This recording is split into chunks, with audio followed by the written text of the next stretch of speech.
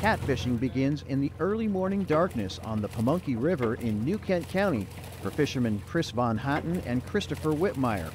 They get on the water at 3 a.m. and work until midday, hoping to catch 3,000 to 4,000 pounds of catfish before heading back to shore. By daybreak, the fish are definitely still biting, but these watermen and many others are concerned that the catfish are eating up the other species in these rivers that lead to the Chesapeake Bay, making those other fish, oysters, crabs, and clams more scarce. I mean, from the crabber's point of view, it's drastically reduced the amount of crabs.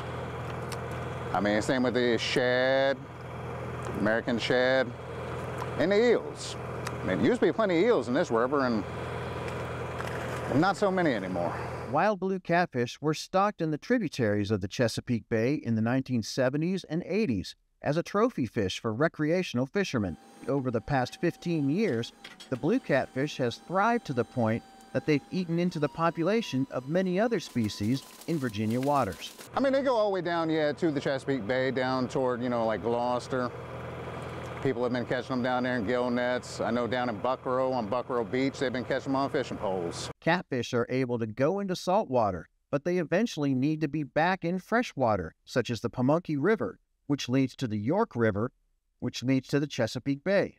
The bay itself is an estuary where fresh water from the rivers mixes with salt water from the Atlantic Ocean. We're kind of on the precipice of what I would say is a catastrophic event in our seafood economy because of the blue catfish. They're literally consuming anything they can get into their mouth, and they're doing it very effectively.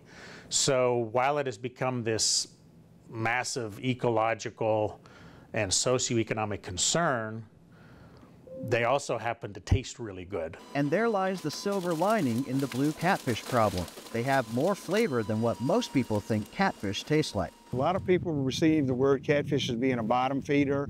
It doesn't have that good, sweet, firm white meat like the wild blue catfish does. And it's perception that you got to get over that hurdle and put it in your mouth and try it. It was a great product, white, firm, sweet meat, high in protein and low in fat. Many Virginia restaurants also have started offering blue catfish on their menus. Scrimp Shack is one here from D.C. down in North Carolina. It's 13 or 15 of those, and they put it on as a seasonal item last year and this year.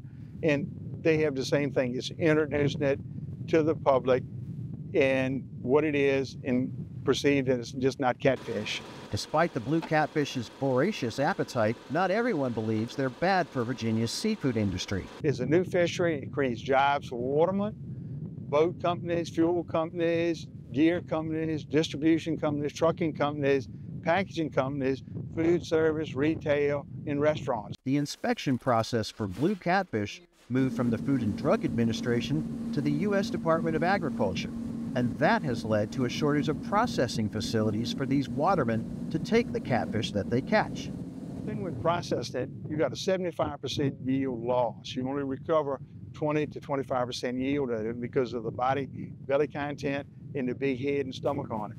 So that, even though they say they get 60, 70 cents a pound at the dock for them, the watermen really can't work for less than that with the cost of fuel, boats, equipment, and transportation. Van Houten and his crew are able to fish in the fresh waters of the Pamunkey River, but he would like to bring in more than just catfish. American shad, American eel, your rockfish, striped bass. All those fish do come up here to spawn. And, well, as soon as they have their little babies, I mean, you got your vacuum cleaner going around eating them. I mean, it needs to be removed out of here because, I mean, if it does start to take over, at a certain point, all those fish species can't survive. Those who have studied the catfish problem believe the invasive species is here to stay. The question is how best to manage them in order to maintain the ecologic diversity of the Chesapeake Bay and its rivers and tributaries.